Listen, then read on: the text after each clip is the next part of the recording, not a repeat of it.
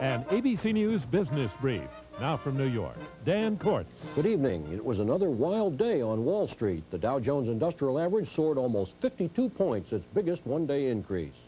But the dollar continued its fall despite news that West Germany has cut its discount rate. The gross national product last year made a weak showing, far below administration forecasts. The Treasury today told the IRS to revamp its new W-4 tax withholding form amid complaints the form is too complicated. And the nation's money supply registered its biggest plunge since the Fed began keeping records. On New York financial markets, interest on T-bills edged upward, and gold was off a fraction. That's Business Brief.